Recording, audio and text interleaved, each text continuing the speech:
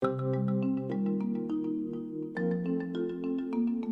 to your years is all about trying to help your body maximize its functions, maximize the processes that we depend on day in, day out. You should start it all from the very beginning. Vitamins, eating right, all those things need to be a lifelong habit. The choices you make in your 20s and 30s will definitely have an impact in your 60s and 70s. I laugh with myself because I say about my vitamin supplementation, I went from 0 to 60, pretty much at 40.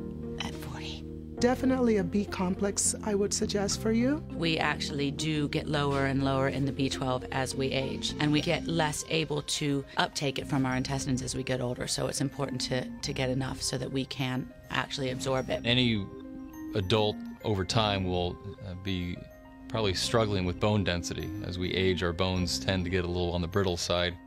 Vitamin D is very important in building our bones with calcium. So if we don't have enough calcium in our blood, our body will take the calcium from our bone. That's the start of osteoporosis and all those sorts of things of weakening bones. Get in the gym and start doing weights so that those bones can, can get a little bit more dense. The proper diet, exercise, sleep, reduce stress, vitamins and supplements, it's all part of it, trying to achieve that maximum output from our body.